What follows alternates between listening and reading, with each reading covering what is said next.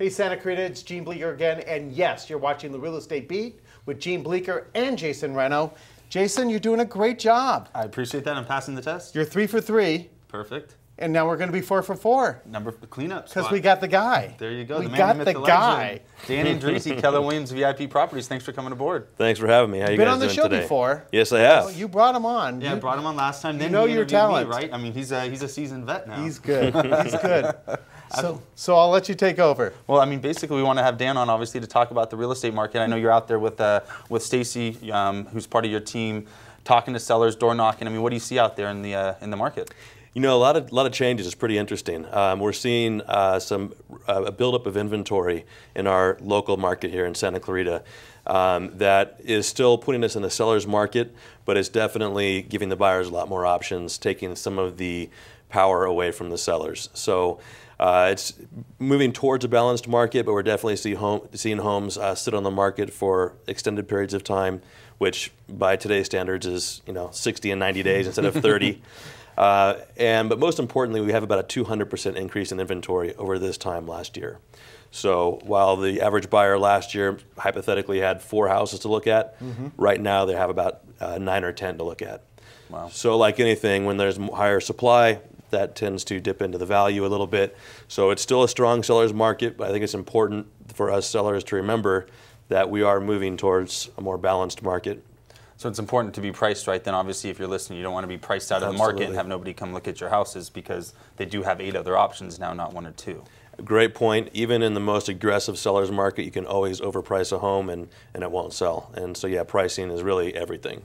And then what about the different price points? Are you seeing this this extended inventory, or increased inventory, I'm sorry, I should say, above and below 500,000? Is it, kind of across the board, or different price points? Yeah, no, it's kind of that 500 number is kind of the big dividing line, it seems like. Of course, you have different buyer groups that, concentrate on their own price points, 600, 700, 300.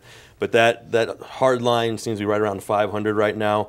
We're still getting a lot of activity on the below 500s. And a little bit over 500, we're seeing them sit on the market a little bit longer.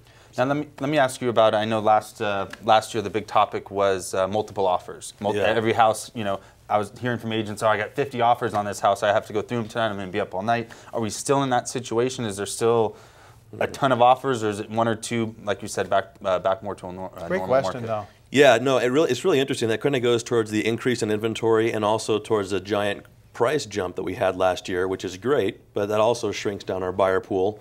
You can speak to that in terms of interest rates, shrinking down our buyer pool a little bit. And so we're not seeing the multiple offers that we were seeing last year. And that, it's really important as a seller that you hire an agent who knows that and is not going to use last year's strategy of, hey, let's underprice it by a few $1,000s and wait and sit back and get multiple offers. That strategy only works if you're getting a lot of buyer frenzy.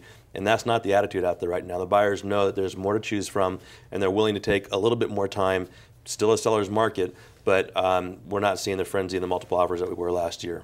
Now let me ask you, you had mentioned an agent that really works for you. I mean, when you take a listing, what are you doing to market that listing? I mean, I know you've been telling me you're out knocking doors, you're passing out flyers. I mean, you don't just list the property on MLS and let it go. I mean, what do you and your team do for somebody who lists with you? You know what, we do a really extensive marketing campaign, one of the best out there. We spend a ton of time and a lot of money exposing these properties via online, via print. We still use print, via social media, the MLS, our agent networking groups, all of our different contacts in the Valley.